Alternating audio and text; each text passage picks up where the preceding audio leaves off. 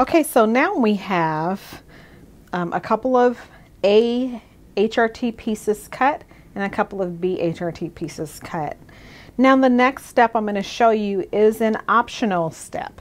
I actually do not use this for the most part, but it's nice to have. Some people really love it and have come back and thanked me for it after playing around with the HuRTy. And a lot of you are going to do like me and skip it all together. But if it makes your brain happy, then let's do it. So on the HuRTy, you're going to see this illustration here. If you're looking at the side A of the ruler, you're going to see it's going to be on the right hand edge of the ruler, and it's for one. Okay, so let's back up just a little bit. We've been cutting 1:2 ratio. We talked about ratio early on, 1:2 ratio, and we'll see that 1 and the hexagon like that is going to reference the all of the 1:2 ratios. The 2 is going to reference, and the hexagon is going to reference that 1:6 ratio. So, and the trim guide is going to correlate with that. So the one on the bottom is 1, and the one on the top is that 2 in the hexagon. So we're going to use a 1 because we've been cutting things along that one line, set of lines there. Okay, so the trim guide is just so that when you place these right sides together to take them to the sewing machine and cut, that it lines up perfectly. I'm going to show how I do it, and I'm going to show how you can use the trim guide if it makes your brain happy.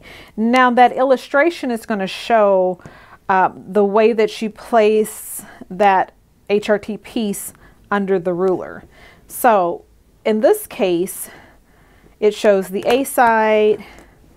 It shows the exact orientation of how you place it. I'm just going to stack one of each of these fabrics of the A, line them up just like that, and then it tells you to put that little bitty tiny orange tip, just line it up with the corner just like that. We're going to chop it off just like that, and I'm going to leave these not trimmed with the little trim guide, and I'm going to do the same thing with one set of the B pieces that I have. And in case of the B, either you could flip the ruler over, or you could just leave it on the side and turn your fabric upside down to cut, so it's the same orientation as the image on the ruler itself.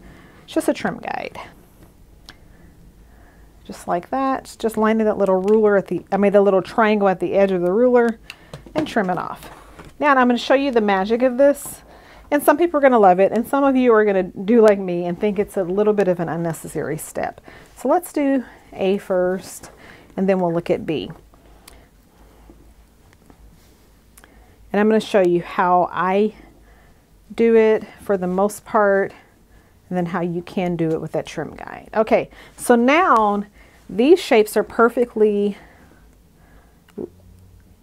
cut now, so that we can align the two ends and don't have to do any kind of overlap or anything at the ends. So we just match it end to end, just like that.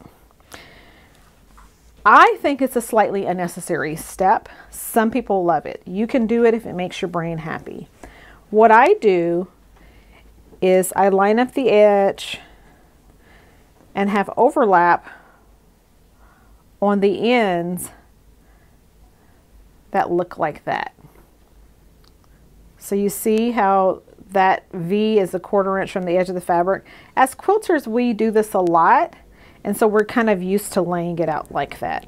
The other reason why I don't use this a lot, it's nice, it's fun to have, some people love it, but the other reason why I don't use it a lot is these are oversized pieces, and we're going to square them up later.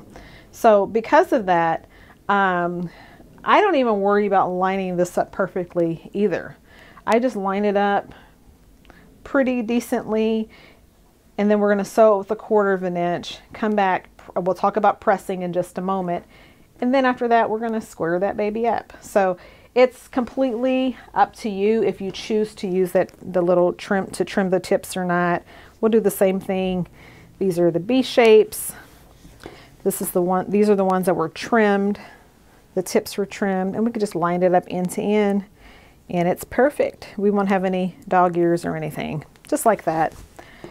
And of course, this is the way I do it, is I leave that overlap on either end.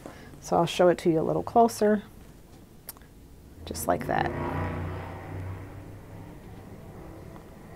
And you'll see that on either end. Okay, so now if you choose to, you can throw a pin or two along the edge to keep those aligned. Make sure you're not stretching at all, because you do have a bias on those edges. Then I want you to take those to your sewing machine and just sew a 1/4 inch seam down the diagonal. This is also one of those where we don't have to be super perfect as well. So I'm going to take these to my sewing machine and I'm going to sew them all, and I'll come back and we'll talk a little bit about pressing.